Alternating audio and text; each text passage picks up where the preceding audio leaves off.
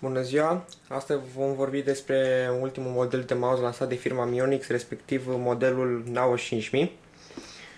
Cutia este fabricată dintr-un carton destul de tare, de culoare neagră. Pe spate regăsim mouse-ul împreună cu scurte explicații despre funcțiile acestuia. Sistemul de închidere al cutiei este alcătuit de un magnet plasat aici. În cutie găsim un scurt manual de utilizare, oferind informații despre instalarea și cum să-ți configurezi cât mai bine mouse-ul.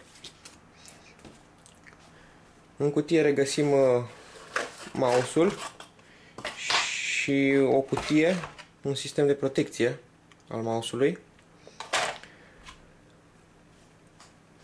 O cutiuță mică în care găsim greutățile care pot fi atașate mouse-ului, având 5 grame fiecare și fiind de număr de 8.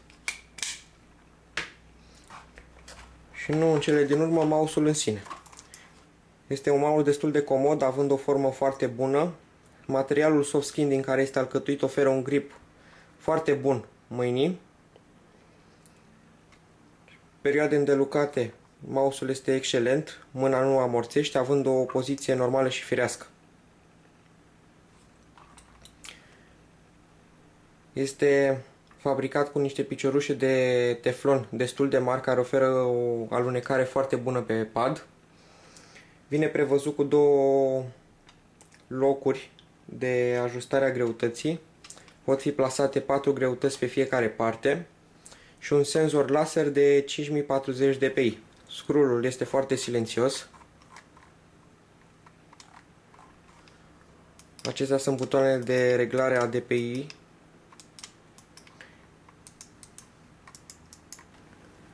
După ce mouse-ul este conectat la PC, acesta începe să lumineze în culoarea standard albastru închis.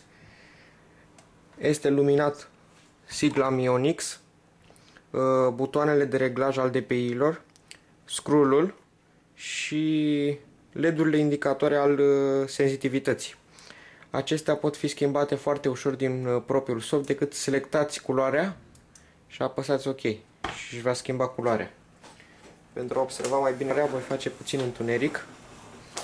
Are o varietate mare de culori care pot fi setate mouse-ului, cum ar fi verde, galben, roșu, mov, albastru, albastru cian și chiar alb.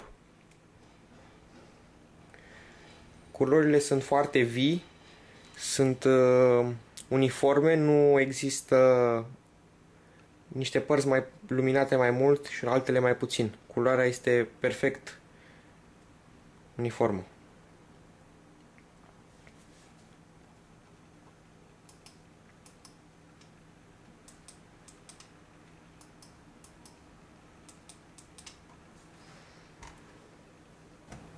Acesta a fost unboxing-ul, vă mulțumesc pentru vizionare.